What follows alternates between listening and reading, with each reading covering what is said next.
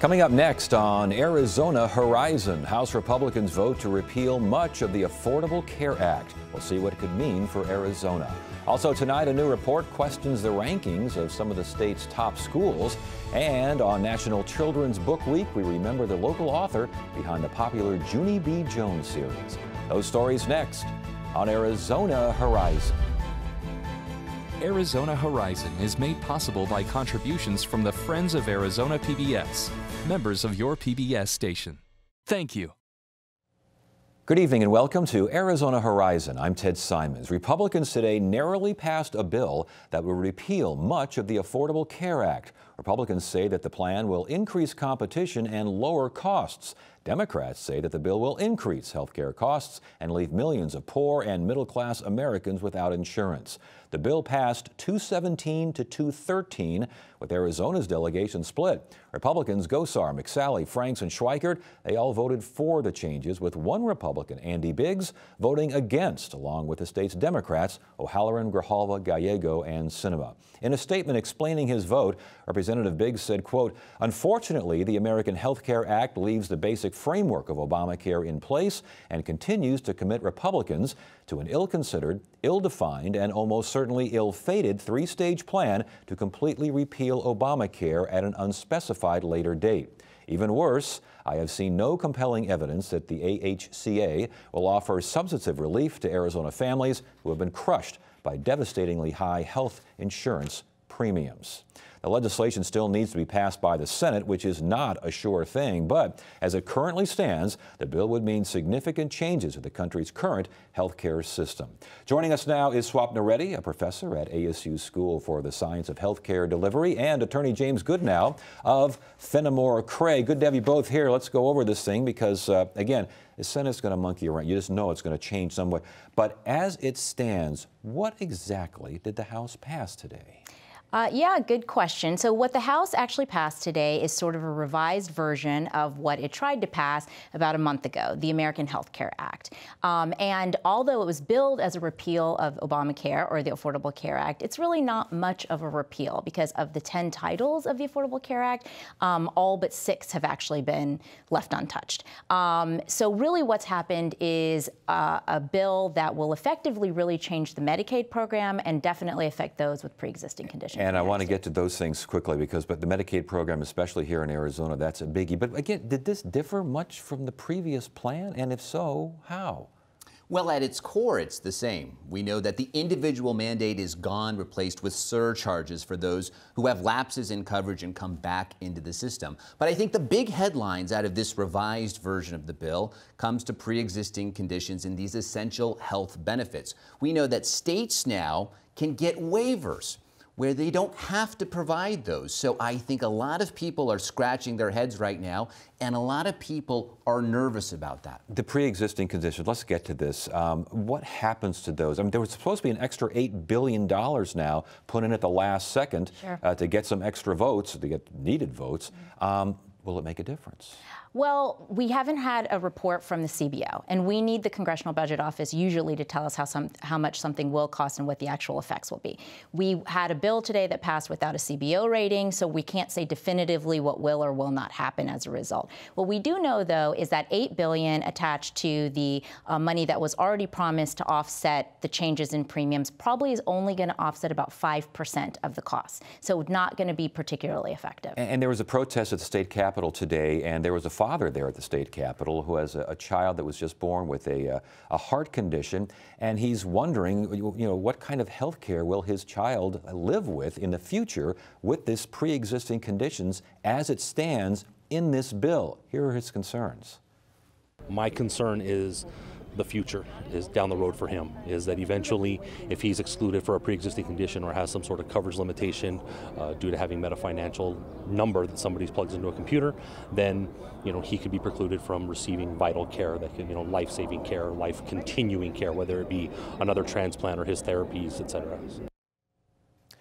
So what do you tell this father? I mean, the child's got a heart condition. That's a pre-existing condition. It sounds as though insurance companies, this bill would let them jack up premiums, correct? That's exactly right. And I think that leads to a larger problem for Republicans. Today, Donald Trump was doing a touchdown celebration dance in the Rose Garden of the White House. And I think that's very dangerous for him, because when you have Republicans giving high fives and sipping beer, and you have gentlemen like that whose lives are being impacted and children who are being impacted, the juxtaposition of those two images can be very, very damaging for Republicans, particularly when those CBO scores come out soon, which will likely show that tens of millions of Americans will lose their health care. What do you tell a father like this who has those kinds of concerns? Sure. I mean, I think his concerns are perfectly legitimate. And I agree that I think that the image that was portrayed today as a victory is really dangerous, because I don't necessarily know who it is a victory for. If children, such as the one that he's mentioning, actually, if they're not able to get health insurance, or families can't actually afford premiums, I don't necessarily think that the American public is winning in this process. Okay, but those on the pro side, those who support this, say this will lower premiums. Mm-hmm. How? That's a good question. I'm not exactly sure how it would lower premiums, and I'm not sure whom it would lower premiums for. I certainly don't think it would lower premiums for those that need it the most, that need the coverage the most, and definitely those with pre-existing conditions. When they say this, what are they saying? Well, I don't think a lot of them know. In fact, there were several Republicans who were really caught feeling nervous when they were asked, "Did you even read this bill?" And several said no. You don't have good responses. If you take a 30,000-foot view of this, we know that the goal is to get young people into this, young people who are healthy. That will lower premiums, theoretically, for everyone. The problem is, without the individual mandate, you're not going to have those young people coming into the system. That will shift the burden to seniors 50 to 64 that will see premium spikes. Okay, the pro side also says it will open markets. How? Great question. There are many times where I have been perplexed in this entire process, and that's one of them. We have a lot of great sound bites that Republicans are throwing around right now, but there aren't a lot of details, and I think that's really why Republicans are holding a healthcare hand grenade, and they just pulled the pin out of that. So we don't know what's going to happen to premiums. We don't know what's going to happen to markets. The CBO estimates will give us some forecast of that, but I think this is dangerous for Republicans right now. Let's get to Medicaid, because it's a big deal. $839 billion cut to Medicaid over 10 years. The impact on Arizona sounds like it could be considerable. I definitely think so. You know, as we know, in Arizona, we were a high-need population. We had lots of vulnerable folks that needed coverage, and then when they actually had access to Medicaid expansion, they jumped on the rolls, they enrolled. We have over 400,000 people who now have coverage because of Medicaid expansion. So when the AHCA proposes shifting Medicaid from essentially an entitlement program to a per capita or block grant program, we definitely risk moving those people out of insurance and back into the ER. I was going to say 400,000 people. What happens to them? Good question. What happens to them? So those that already are on the rolls will get grandfathered in, but we're not going to be accepting any new enrollees in the expansion population after 2020. And we also know from the continuous coverage provision that if you're not able to maintain coverage for a short amount of time, your premiums can get increased. Does this mean the governor, the legislature will have to start rationing this coverage? That's a good question for the governor and the legislature, but from what we know, from what they've said so far, they're actually pretty nervous about this. I mean, I think the governor understands the importance of Medicaid expansion for our population here in Arizona. Another report says about 60,000 jobs could be lost in Arizona. Again, everyone's got studies from all sides. We've got to get out of here, but last question. You mentioned that the CBO, Congressional Budget Office, passes. The second time we've seen this happen, where it's kind of a rush job without finding out what it's going to cost. What's the rush? And is the Senate, forget the rush, who knows what the rush was. Let's get to the Senate. Are they going to pass anything even remotely similar to this? Not a chance. Not going to happen. Right now, you have an even narrower margin with Republicans having 52 in the Senate. So you have already Republicans on the conservative side, like Ted Cruz or Rand Paul, saying, no way we're going to vote for this. We want a full repeal. Then you have more moderates, perhaps a Jeff Flake, perhaps a John McCain, who are concerned that in states like Arizona, where you have large senior populations, where you do take advantage of that Medicaid expansion, you may have problems down the road. So, boy, it's tough to see anything like what we have now being passed in the Senate. All right. Good analysis. Good to have you both here. Thanks for joining us. We appreciate it. Thanks for having us. And coming up next on Arizona Horizon, a new report that questions the ranking of some of Arizona's top schools. Hi, I'm Judy Woodruff, co-anchor of the PBS NewsHour. Preparing the next generation of journalists has never been more important than it is now. With its groundbreaking partnership with Arizona PBS, the Walter Cronkite School of Journalism and Mass Communication at ASU is revolutionizing journalism education to provide students with a real opportunity to work and learn under the supervision of veteran journalists, producers, directors, and editors on newscasts, investigative stories, and documentary productions. The Cronkite School and Arizona PBS, reinventing journalism education in the digital age. I just hope they get one of them out of there. Actually, two of them out of there. U.S. News and World Report recently ranked the best high schools in the country, with Arizona's Basis charter schools claiming the top 3 spots and 5 of the nation's top 10 schools. But a new analysis by the Grand Canyon Institute said that things like demographics and location are currently behind the school's success. Here now is Dave Wells, Research Director of the Grand Canyon Institute, and Susan Thompson, Academic Dean of University High in Tolleson, to discuss this report. Basis charter schools, 5 of the top 10 in the United States. Why are they doing so well? Are they doing so well? Well, they're great schools, but they have a really special population. You take like Basis Scottsdale, which is supposed to be the top high school. It's located between Taliesin West and Fountain Hills. It's kids in South Phoenix ain't going there. And so they've got a really more affluent population, and they specialize in really high-achieving kids. In 8th grade, you've got to pass an AP World History class, typically to get into even the high school part of it. And most of the Basis kids are taking, on average, about 9 AP tests. They need 6 to graduate.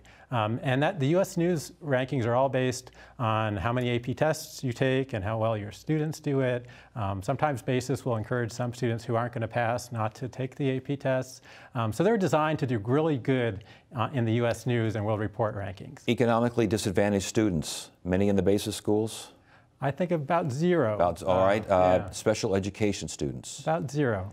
And this is according to the Arizona Department of Education? Right. If you go into you'll find these asterisks which indicate they don't have any.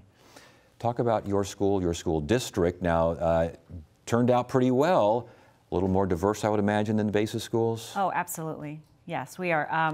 We serve the Tolleson Union High School District serves the Tolleson community directly, and our students do fall into all of those various categories that have just been mentioned by my colleague. Yes. And in fact, our graduating class this year at University High School, I ran some data, and 34% of those students who are graduating in May, actually English was their second language coming in as freshmen. So that they are high-achieving students at University High School, but Yes. There's a more diverse number of students. Absolutely. We're all over the gamut in terms of diversity. We are at, I want to say, actually we are at 68% female, 32% male. We have 62% Hispanic, 5% African American, so forth. Yes, 57% free and reduced lunch. Yes. And that's a big factor there, too. It's an absolutely huge factor. Our students come to us from all sorts of backgrounds, and they come to us with hope. And that's what we garner, that's what we push. Our motto is harnessing the power of dreams. And it's really founded on the Jaime Escalante model of Stand and Deliver, which was the film that I grew up on when I became the teacher. Real quickly, why is it working at your school and not at other similar schools? I can't speak to the other schools. I can speak to our sister schools in the district. Since University High has been put in place in Tolleson Union High School District 10 years ago, our sister schools are growing their AP programs. In fact, every AP program that we offer on our campus is offered at all of my sister schools. So I'm very proud of the work that we're doing in our district. I really believe that it's all about hope. It's about garnering that hope. It's about working really hard and not giving up and having those high expectations and believing all students can be successful and can maintain high rigor. Another traditional school, Sunny Slope High School, I think number 21 in Arizona, but lots of low-income kids there. Yeah, very similar kind of demographics, except the difference is that's a comprehensive high school. So Susan's high school, because I think these are possibly the 2 best high schools, at least initially looking at the U.S. News and World Rankings because they're actually representative of who's actually in the Arizona school districts and school systems. And I think Susan's school represents those high-achieving students, and Sunny Slope has the comprehensive students across the board. 52% free and reduced lunches there. Right. Yeah, way higher than any of the other schools below it. So what do we take from this U.S. News and World Report study? I mean, the governor says this looks great for Arizona. It will attract business because it looks like 5 of the top 10. Goodness gracious. I mean, no matter what metrics you use, that's pretty impressive. What do we take from this? Well, I think what you really take from it, and we've got 7 of the top 30 if you look at it that way, but I say a lot of these schools are not fully representative. So, I mean, it's great PR, and I think that's the challenge. U.S. News and World Report gets a lot of public relations out of this. They get a lot of headlines, a lot of press, but I think it really is important to delve into things a little deeper to look at, that these rankings, like a lot of our educational achievement, is skewed toward higher socioeconomic status, and look for those schools that are doing better, who based on the way they're trying to rank them, shouldn't be doing so well. And Susan's school is an example of that. Is there anything BASIS does that your school could do, or is it literally apples and oranges? I think there's probably, again, not knowing what goes on in the BASIS environment and really focusing on ours. Actually, we're 21st in the nation. Okay, all right, there we go. Yeah, my staff would be like, say something. But really, what our school offers is a full comprehensive experience. Our students get to be with the Tolleson students and perform in sports and arts. And so what we do is we teach the kids who come to us. We teach the students in our community. Our students do not have to go outside of the community to have an opportunity of this highly rigorous program. And that's from the foresight of our school board and our superintendent, who has really said to us, think outside the box, push those limits, get those kids to achieve. Okay, so University High in Tolleson and Sunny Slope High School, your report specifically mentioned these two as these are the kinds of schools we should be celebrating. A parent watching right now sees, BASIS up there hogging the top 10, and they see these schools as well, doing very well, number 21 in the country, last I checked. Thank you. So what does a parent take from all this? Well, it's hard to choose schools. I mean, the students who go to BASIS are fantastic, but the students that go to Union High and University High and Tolleson are fantastic too. It's really, but the attention that you can get in the media is limited, and when you focus in on schools that have a really high socioeconomic status student population who are already going to be high achievers, and you pull out the high achievers out of that group, and you give them a great curriculum, you then do that. But in fact, at the University High, they've got the same kind of AP curriculum, but they're working with a broader student body. All right. Well, congratulations on your success. Thank you very much. And thank you both for joining us. We do appreciate it. Thank you.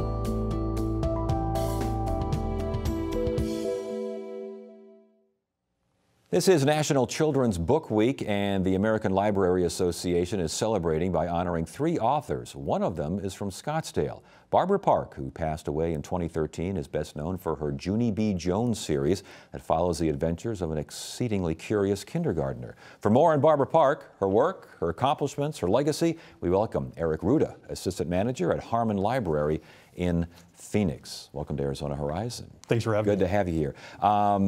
Who was Barbara Park? Barbara Park, I mean, you got to start with, you can't have a bookstore or a library collection without books by Barbara Park. Everything that I read about her was, she was just an amazing human being. She was an amazing writer, but above all else, she was someone who was incredibly funny, and I think that humor really extended down to a lot of her novels. Who is Junie B. Jones? Junie B. Jones, yes, she was an irreverent kindergartner who was very inquisitive, very outspoken, didn't really have a filter at all. On occasion, she would get into a little bit of mischief like most kids do. But above all else, I think she was someone who really relates to young readers. There's going to be a plaque dedicated at Cherokee Elementary School, I believe tomorrow, honoring Barbara Park. The reason at Cherokee Elementary School, it sounds like her first book was written after she saw a kid who missed the bus walking home. Is that true? I think so. You know, her very first book in the Junie B. Jones series was Junie B. Jones and the Stupid Smelly Bus. That sounds like it. That sounds like it. And it's, you know, again, to Barbara Parks' credit, I think she was able to write on the level of these children. She was able to talk about personal experiences that we all go through from time to time when we're really young. 55 million of these books have been sold so far. I mean, you just kind of referred to it, but go a little deeper. What makes these books so popular? Again, I think the biggest thing about her writing ability was just she was able to connect back to the readers.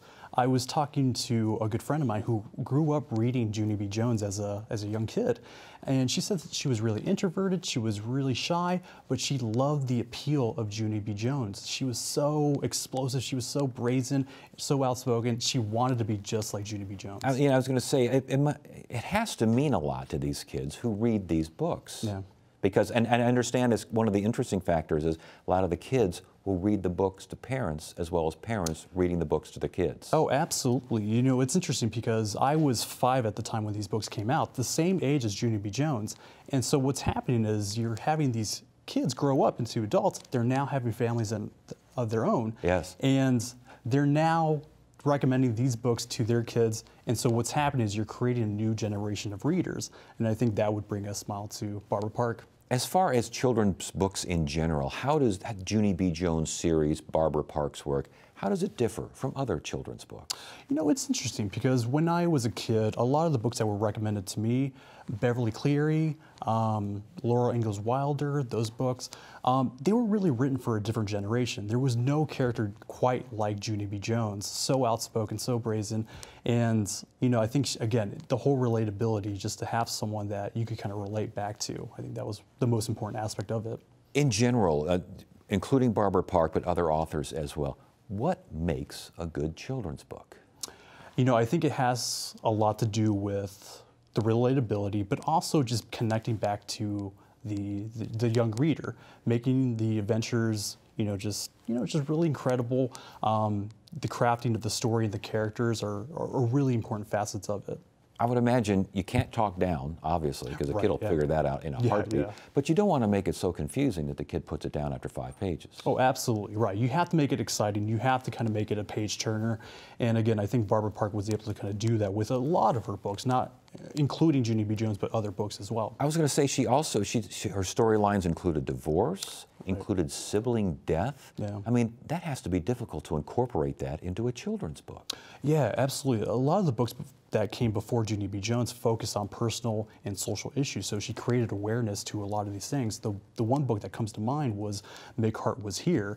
It talked about this young little girl who was struggling with the personal tragedy of losing a loved one, losing her brother to a biking accident. And I think that's really great for young readers and transitional readers, and readers of all ages, to kind of be exposed to that subject matter, because we live in a very imperfect world, and those are things that we're going to face. And so to kind of see these characters kind of go through the motions, I think it's really great for a reader to do that. So what is Barbara Park's legacy?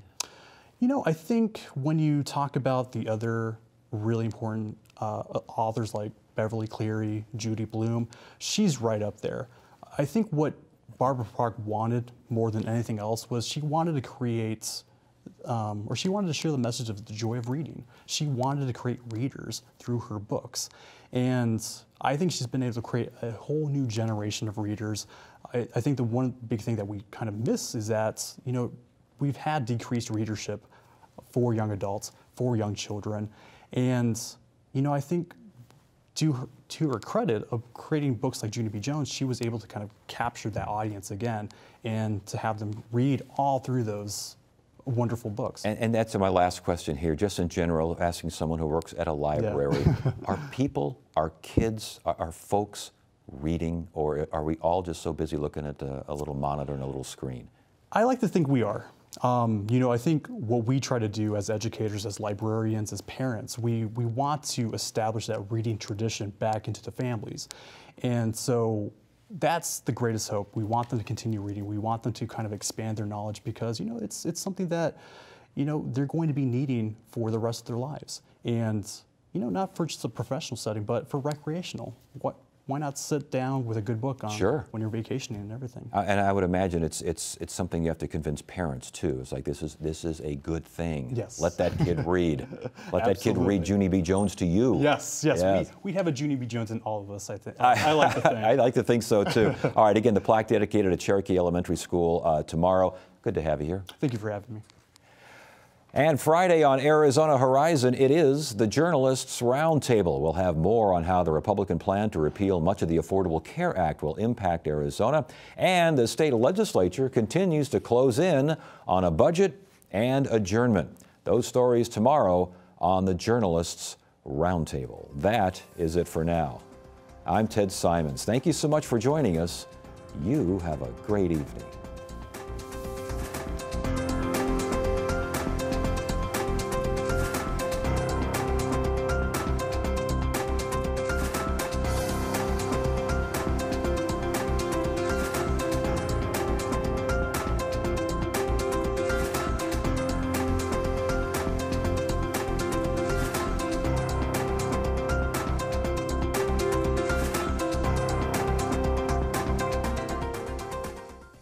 Arizona Horizon is made possible by contributions from the Friends of Arizona PBS, members of your PBS station.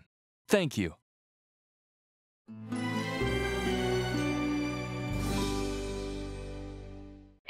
Next time on Death in Paradise. This is Jack Mooney. Jack joins the honoree police force. Isn't it fantastic?